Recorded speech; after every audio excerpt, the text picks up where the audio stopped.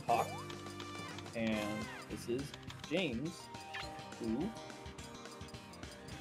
is drumroll, building suspense.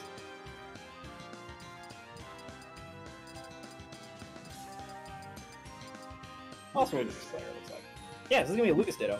All right, this should be neat. Huh. Hmm. I don't see that very often. Looks like they're probably doing a hand warmer here. Go! Oh, what is this Lucas skin? That is neat. Damn, they actually just gave him the mask. Dang. Yep, this is what we're in for. Lots of DJC, fair, magnet cancel stuff. Alright, looks like going for real bands now. That was a quick hand warmer. Yeah, they literally like magneted 3 times. And like, yeah, that's about what we're expecting. Yeah. Yeah. Man, I feel like every time I do a hand warmer, it's like 45 seconds to a minute, and I'm not even doing anything. I'm just like wave dashing. It's probably my bad.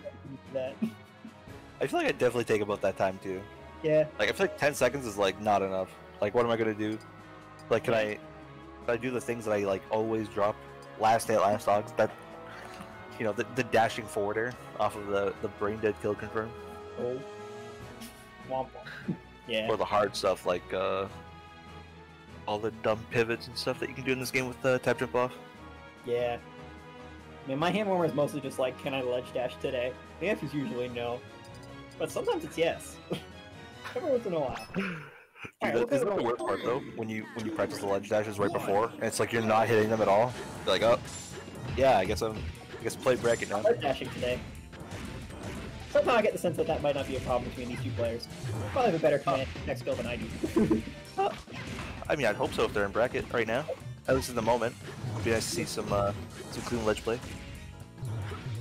So one of the things I've noticed just from playing in Shadowhawke lately is he's really good at keeping himself safe from panic options. So when you're looking at him, keep an eye out for the situations where James gets a chance to break out of something.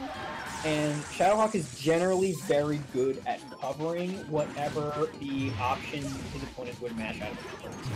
That's what, from my experience playing against him, that's what I've been getting caught by a lot. So I'm interested to see how James can cover that in his own combos. It's an interesting thing to point out, but well, I guess we'll see. I mean, what would Lucas want to break out with? Probably DJC up air if possible, or DJC up air. Nair is not bad. Reasonably fast. Bagnet, reasonably fast. He doesn't have a ton of super great, like, and there's no like Luigi Nair kind of thing where you can just like back hit it and get out. But he's got options like there you saw like the like just the short hop Nair, get out of some pressure.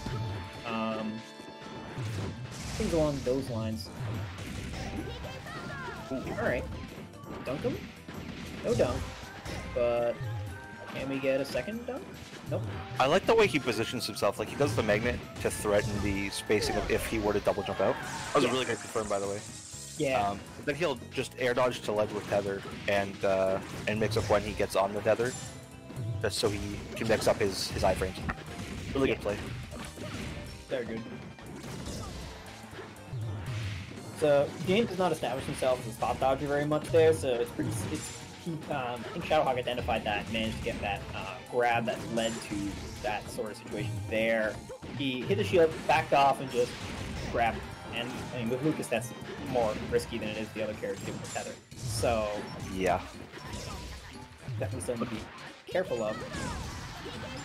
Okay, yeah, he's fine. And yeah. Oh. He's got really good command of offstage. Like he's not overcommitting at all, and even when he did there, it was off a good read, and he still made it back just fine.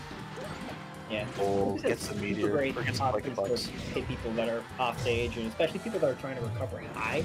He's got really good options to cover that, which is actually like relatively abnormal. I find it's generally easier to cover people going low. You can just kind of stand on the ledge and do something and hit them. But I find that the mobility that Lucas has off stage makes him very well suited to hitting people that are trying to avoid the ledge grab, ledge jump aerial situation that results from going low. I don't know if you know what I'm talking about. You can corroborate, but I understand what you're saying. Yeah. I feel like the way he positions himself on stage is because of the like you said. I think you covered it well. Yeah. The way he's honestly really good at shifting his hurt box as well, just because of things like Beer vs Magnet. Yeah. And Beer versus even when he Magnet. goes Ooh, yeah, that's a no. Yeah. And he's got a Even lot if of he great DJs, Sorry. sorry. I was gonna say, even when he like DJs his aerials like that, it's not as scary as it would look like with a character like maybe like or something or Mewtwo, where you don't want to DJC your aerials in a certain manner. But because of the way his recovery is and how much distance he gets off of it, he can do those like almost immediate falling aerials. Yeah. Where he either mixes up, do I do rising, do I do just a slight delay on the double jump cancel, or do I go for it immediately? And you cover so many different options, and back air is such a good hitbox for it too. Oh yeah, and Lucas having that really fast fall speed means that you can just drop out of the sky with that nair. Like you just saw Shadowhawke do that. I've seen James do it too. And it's so fast, and he's moving so much when that happens. It's tough to avoid sometimes. Nair is an underrated kill move too. Like once you hit like the 100 plus mark, if they DI out, like it does send at a pretty shallow angle for a long lasting move. It's not the world's strongest move, but it does have a pretty good angle. So it's definitely, I mean, like I've been killed by it at relatively low percents. It's definitely a good move. One of the things that I really like seeing from Lucas off stage is we touched on this a little bit earlier, but the sheer number of ways he can mess with his momentum as he's drifting toward the blast zone to cover things. Because he's got his own fast falling, which is really fast for a DJC character. He's got Magnet to stall. He's got the even just like a B reverse PK freeze. Yeah. Him to slide out there at a nice like horizontal angle. And like the way you use those to catch people trying to recover high gives Lucas a very maneuverable offstage game that I think people wouldn't really expect from a character whose recovery involves such a long startup. But yeah, I agree with you. Great. Offstage game is very good. Yeah. Not just that, but like with everything that you mentioned and that we've even seen, like just I still love the absolute way that he threatens offstage play, and then he just goes immediately to the ledge with tether. And because he has a tether recovery as an option, it may not be an amazing option, a very fast like long distance recovery option. As a mix up at ledge, it lets him go from threatening a specific area where he might force a low recovery to I now have ledge. I can mix up when I get my iframes. And I also have like an amazing down air to cover those low like ledge holding options. Yeah. Oh, really good. Yeah. There's a down there. but I wanted to mention a couple of things that James did. He caught Shadowhawke, I think, with a fair right as he started the up B, and Shadowhawke just dropped.